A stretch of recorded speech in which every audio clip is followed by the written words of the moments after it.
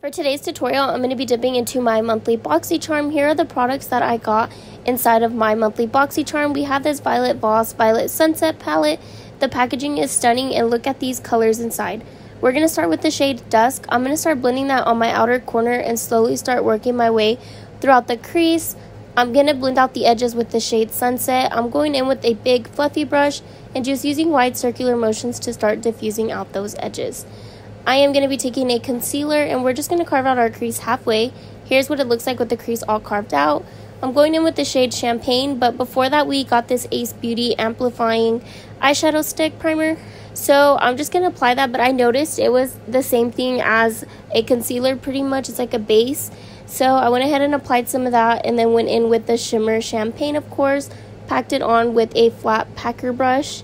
Going back in with the shade Dusk, we're just going to start blending out those outer edges. This is very important. You don't want your shadow to look harsh, and you don't want to see that harsh line.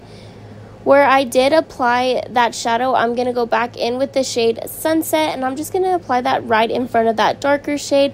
This is just going to make everything look more seamless and flawless. I am also blending the colors into each other so everything blends nicely. I'm going to go finish my base and come right back to finish this eye look.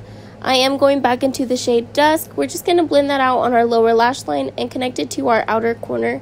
And once again, going back in with Sunset, this is just going to smoke out our lower lash line even more and give us that full blown out smoky look. I also am going to be connecting that to the outer corner. We got this blush palette. Look how stunning these blushes are, you guys. I'm going to be taking that on a fluffy brush and I'm just going to be applying that to the apples of my cheeks. It is very pigmented and the color payoff was super cute.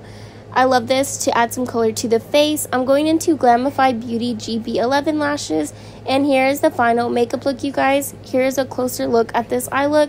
I am obsessed and I love this look so much. Comment down below what looks you want to see next.